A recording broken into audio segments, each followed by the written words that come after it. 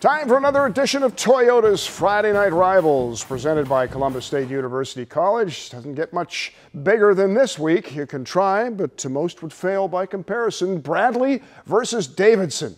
Let's go to Hilliard here and pick up the highlights. First possession of the game, Hilliard-Davidson in the red zone. Hand off to Kevin Gibbon. Powers through, steps out of the fray there and across the goal line for the TD.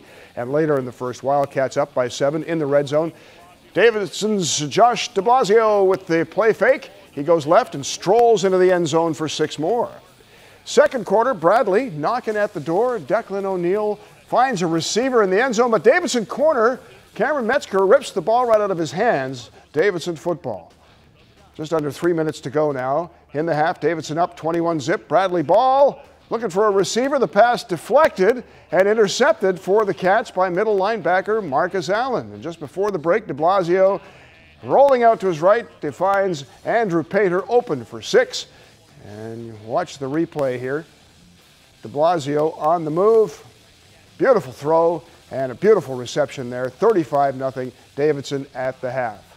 Third quarter, Bradley first and goal. There's the replay. Declan O'Neill is going to hand off here to Rashad Truss, who will march it in. The first point's on the board for Bradley. A 2-point attempt fails.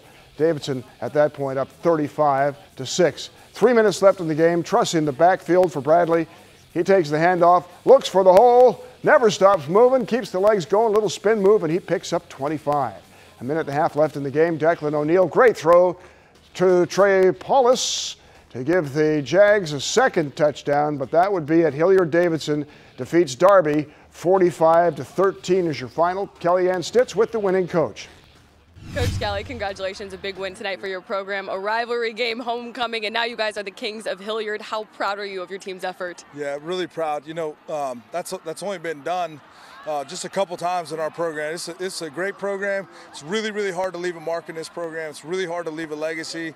You know, but our kids, you know, accomplishing that feat is really, really impressive. Really happy for them. They earned it. They earned it back in December, to be honest with you. We just happened to play it out tonight. Quarterback Johnny de Blasio was locked in 4 touchdowns. How would you assess his performance? Yeah, the kid's a winner. He prepares like crazy. He'll even beat the coaches on film study time, like logged in on huddle. He's got something that you can't coach. Where he goes, the rest of our team, you know, follows. But he was locked in tonight, a little extra special for him. Lots of highlights from your team, but the highlight of the night coming from Jackson Maynard finding the end zone. What impact has he made on your program? Yeah, at minimum, he provides a tremendous amount of perspective. It's impossible to have a bad day anytime you're within 10 feet of that kid. Smile on his face, program kid, team kid, tough kid. You know, we love him. He helps us a lot more than we help him, I promise you that. Congratulations, Coach, and go celebrate this one with your team. I will. Thank you.